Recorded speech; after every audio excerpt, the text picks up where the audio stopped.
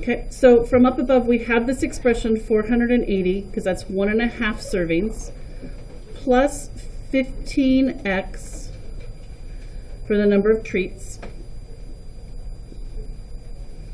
And we want to know if River consumes between 510 and 540 calories per day. So 540 would be up here, and 510 would be down here.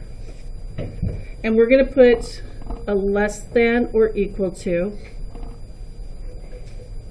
and a less than or equal to.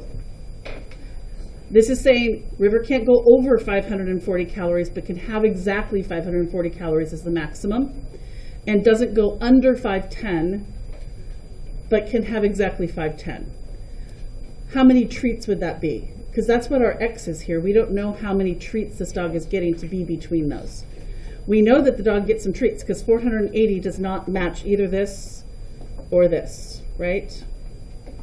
So let's go ahead and simplify this. We're going to subtract the 480 from all three areas of the inequality.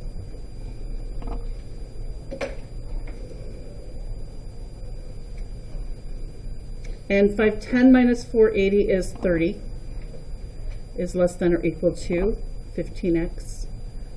Oops, and I left my x off.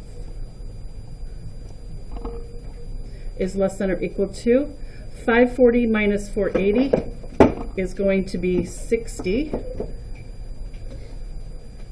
And I've run out of room to do my division right underneath there, but we're going to divide by 15 on everything to get that x in the middle by itself.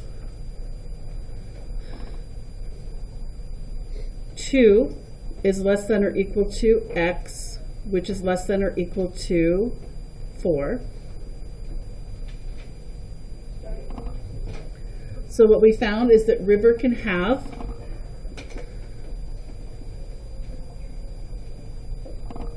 at least 2 and at most 4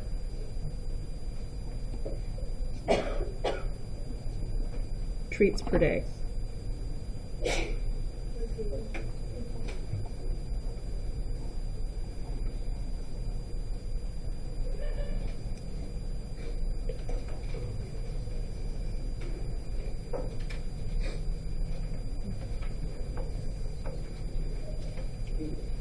Okay, I want you guys as a table to try number 4.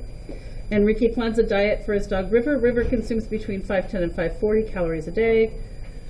Where's the difference here? Suppose River has new treats that are 10 calories each instead of the 15. How many of the new treats can she have and remain in her calorie range? So what's going to change in your inequality?